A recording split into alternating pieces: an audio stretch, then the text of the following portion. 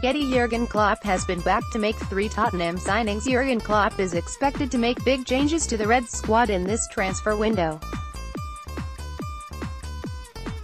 Despite making it to the Champions League final, it finished another season without silverware for the Merseyside outfit.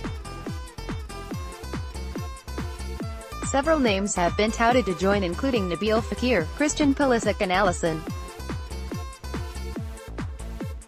But former Anfield star Stan Collymore has urged the club's hierarchy to spend huge to keep up with the Premier League big hitters. He said, if the Reds are to close the gap, they need genuine A-listers as backup. Liverpool will surely look to replace Loris Karius next season, but which goalkeepers could they turn to?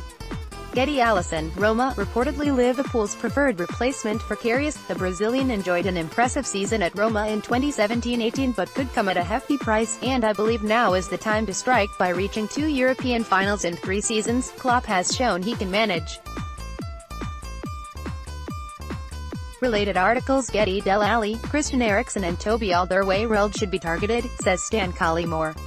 And now FSG have to demonstrate their commitment to by using the £75 million plus generated by this run and back their man in the transfer market. I am not talking about signing the likes of Andy Robertson, as good as he has been.